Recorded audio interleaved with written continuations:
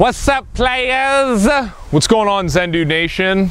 Welcome to today's video. We're gonna show you how to jump rope like a boxer. You know, one of those badass dudes who punches other people in the face.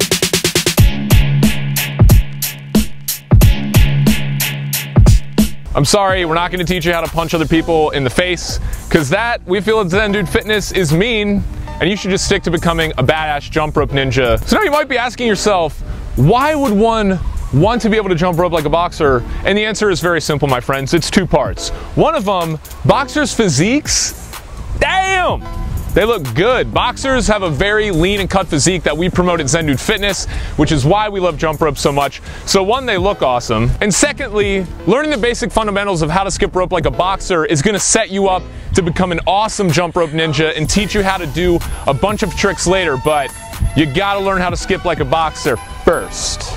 When picking your rope type, I recommend picking a steel cable rope that's also a speed rope, because boxers typically have very fast routines and you want to pick a nice thin but durable rope when skipping so that you get the full benefit and you can also look pretty cool going really fast. Now, in terms of rope length, what I want you guys to do first is when you're picking your rope, put your foot in the middle of the rope, pull it up to your chest, and you should see that just the rope cable, excluding the handles, comes about right to underneath your armpit, right around your nipple area. A general rule of thumb is that you want to pick a rope cable, again excluding the handles, that's 3 feet taller than your height. So I'm 6'3", therefore my rope cable is about somewhere from 9 feet to 9'3". The next step before we even get started is finding your rhythm. Now we can do that without a jump rope. So what I want you guys to do is just, as you'll see me turn to the side here in this next clip, I'm just slightly jumping up and down and saying 1, 2, 3, 4, 1, 2, 3, 4. I'm keeping that consistent rhythm of 1, 2, 3, 4, 1, 2, 3, 4,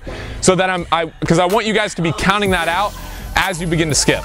After you have both feet at the same time down, what I want you to move to next is the famous boxer skip. Again, we're still going without a rope here, but you're just shifting the weight of your feet from one to the other. So both feet are still hitting the ground when you're doing boxer skip, except you're alternating bending each knee every time you go down. So the weight is displaced on your right knee while the left taps, and then your left knee while the right taps. So you can see here as I'm going through it. Next up, guys, let's incorporate the rope. So what I want you guys to focus on next is just very simple side swipes, where you're taking your hands and your wrists and you're rolling them over from one side to the other. So it's right going over left, as you can see here in the clip, and left going back over to right, and you're just alternating that as you do the boxer skip at the same time.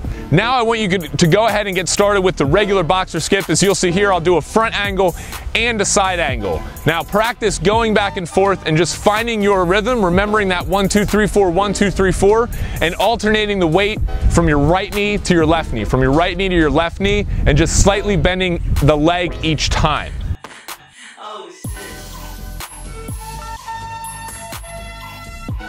Very important, how are you breathing when you're skipping? Boxers, they gotta maintain their cool, you know what I mean? Because they're super tired, like punching people in the face, and they're like, you know, I gotta act like I'm not tired. And the way that you should be breathing when you jump rope is in through the nose and out through the mouth.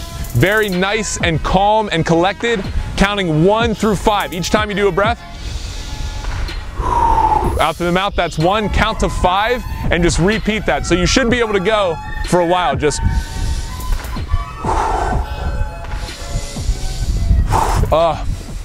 trees smell so good. And as you can see here, once you have the basic boxer skip down, it opens you up to be able to do a wealth of different tricks out there. So again, I cannot stress enough how important it is to lay the foundation by learning the boxer skip so you can do a bunch of other cool moves, bruh, or girl. Dan Whitmer from Zen Dude Fitness. Thanks for taking the time today to learn how to jump rope like a boxer. If you have questions, comment below, and we'll see you on the next tutorial.